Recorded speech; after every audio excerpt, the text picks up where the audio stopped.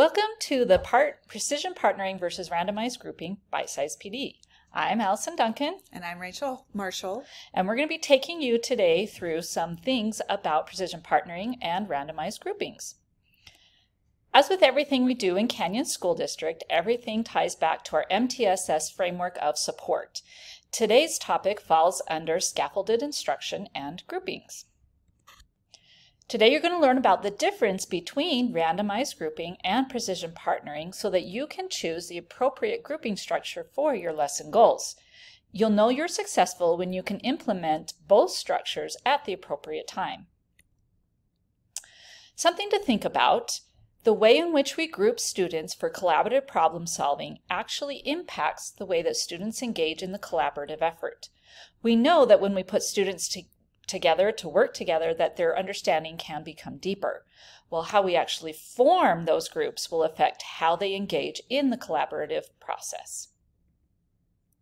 So we're going to go over what precision partnering is first. This is something that we've talked about a lot in Canyon School District, so most of this will be a reminder, but it's really a way of organizing your classrooms into different types of partnerships so that different types of discussions can occur. Also, so that precision part means how you're arranging the student partnerships and you're using data. That's the real big part of precision partnering, is that data piece. You're using data to arrange those partnerships.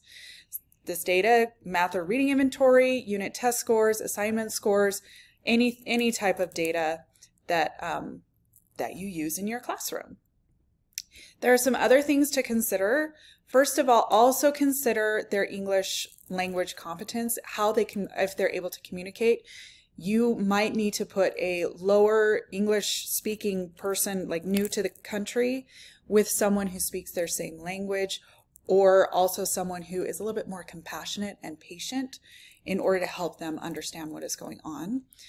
Also, their reading and writing proficiency, what they know about the subject matter, ELA, math, also their performance. This is more data that you are collecting, and also their personality traits.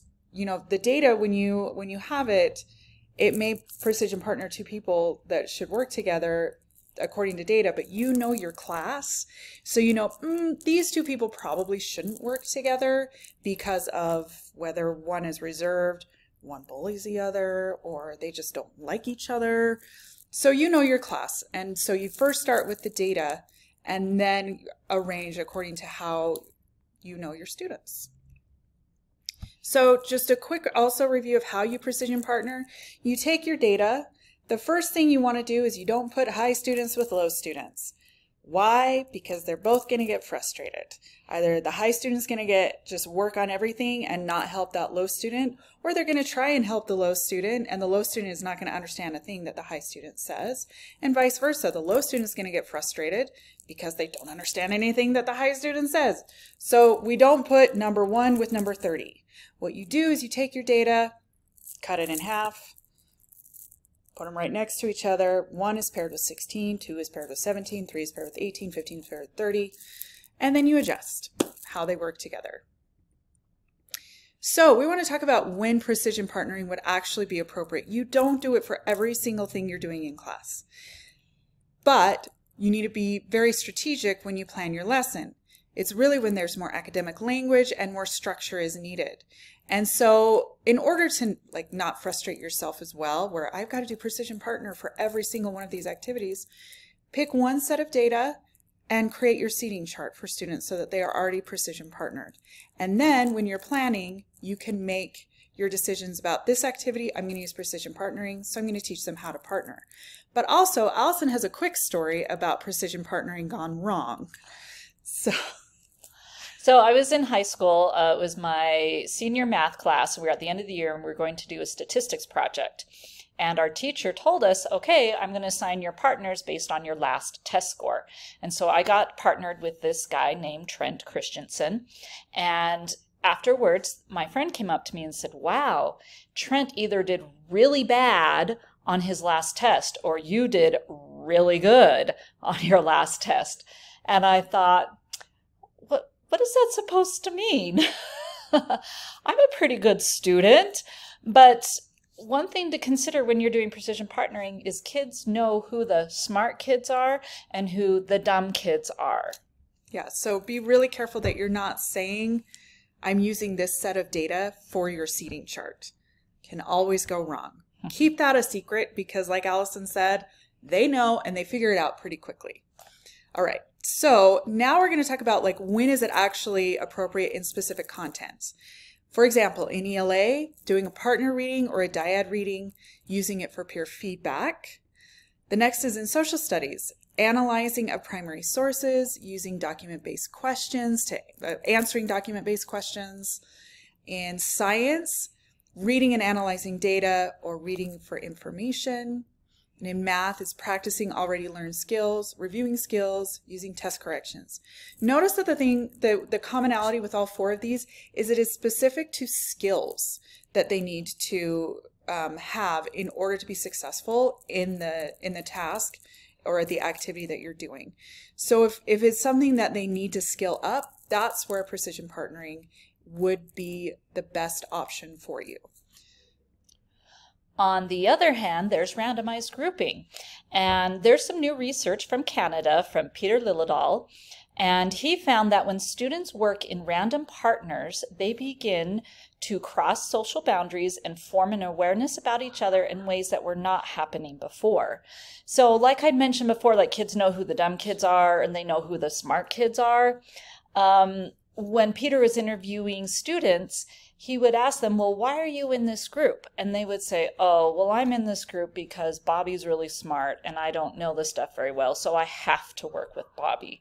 Versus if you do purely randomized groups, they don't know why they're in a group and they're just random students and they begin to step up in ways that they might not step up if they know that you, the teacher, are putting them into groups.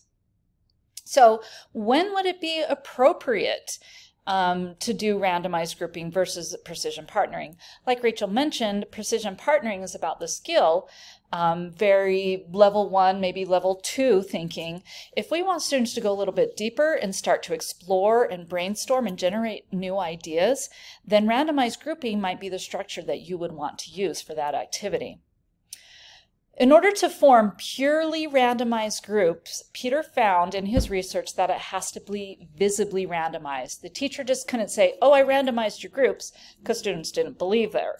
What you need to do, what we've seen some students do is they have a deck of playing cards, and maybe they're going to group by numbers today, and the teacher has them spread out as students walk in, and the students pick a card. That way, students know that it is purely random. Or they can use a randomizer app to say, okay, here's all your names, push the randomizer app, there you go. Here's your random groups. Groups need to change for each activity. For our classes that are on about an hour, that may just be one activity per hour or per class period. But if we're on a block schedule, you may have 2 activities that day. So if you're going to do 2 activities, you need to have 2 randomized groups. And he found that the optimal group number is 3. If you put them into pairs, then one tends to dominate, which you may want if you're working on a skill. And if you put them in groups of 4, then 2 people tend to dominate and the other 2 kind of fade back in the shadows, which we don't want because we want everyone to participate. So here's some examples of where we could do some randomized grouping. In ELA, if you're working on a collaborative project or you're doing some peer reviews, maybe you're doing some brainstorming or some research on a certain topic for like a current event in the news. In social studies, you could be, maybe you're comparing and contrasting historical figures or historical events. Maybe you're having students draw a conclusion from a primary source that they already read in a precision partner. Or you could do a which is it activity. A popular one is Christopher Columbus. Is he a friend or a foe? Did he help or hinder? You know, was he a good guy or a bad guy? Having them come to their own opinion. In science, you could do randomized grouping if you're doing predictions, what would happen on phenomena. Maybe you put them in a precision partner to read to read for information from an article, and then you do a randomized grouping for them to come up with their prediction. If you're testing a hypothesis, if you're conducting experiments, then randomized groupings would definitely be appropriate. In math, if you're exploring new content with the students or introducing new ideas, or if you're having them work on a task, something that they don't necessarily working on a specific skill, but has multiple entry points and multiple ways of solving the problem, because we want to value all ideas. So let's test your knowledge of whether you would do precision partnering or randomized grouping. So we're going to put an activity up. Would you structure it using precision partnering or randomized grouping? So students will be writing rough drafts of a paper comparing the qualities of the Allied leaders versus the Axis leaders in World War II. Precision, randomized. All right, chemistry. Students are practicing how to balance the chemical equations with coefficients on both sides. ELA. Students will be doing a close read of a passage in order to gain information about a current news topic.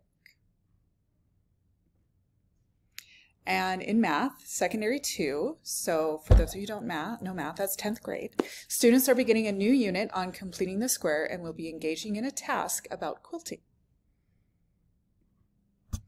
So thank you. We're not going to go over what the right answers are of those, because it really is how you want to structure your class and what your outcome and purpose is. We chose a few tasks that some of them could be precision or randomized, but again, it's how you want to structure your class and what the outcome and purpose is for those activities. So thank you for watching. And if you want to know more, come to our Digital Teaching and Learning Summit. We have 2 classes that we will be doing. One is specific to math, and it's called Building Thinking Classrooms in math, and then it's also Building Thinking in Classrooms in all subjects. And so you can learn more about visible randomized grouping.